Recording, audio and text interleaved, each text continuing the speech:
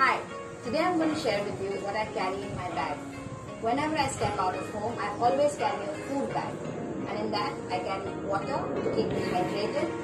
I carry hot water so that whenever I feel like a herbal tea which doesn't contain caffeine, I have hot water with me.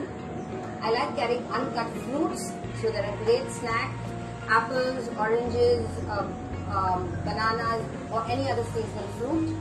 I like carrying nuts because they're a great source of protein and the healthy fat. And I also carry dried fruits like dates, apricots and some bliss balls so that I have a sweet pick-me-up with me. And if I'm out for really long, I like carrying a salad with the dressing separate, and I carry my own reusable cutlery.